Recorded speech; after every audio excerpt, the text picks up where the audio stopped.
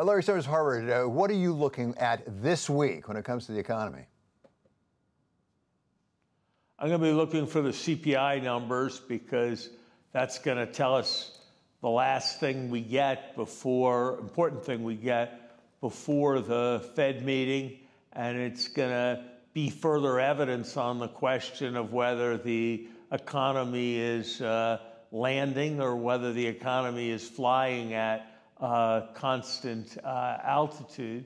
And I'm also going to be watching the situation in the banking system. Is there contagion from Silicon Valley Bank? Is the Silicon Valley Bank situation fully contained in some way? I suspect this will be a week when alarm either significantly increases or significantly decreases. And certainly my very strong hope would be that authorities will act in a way that assures that it decreases.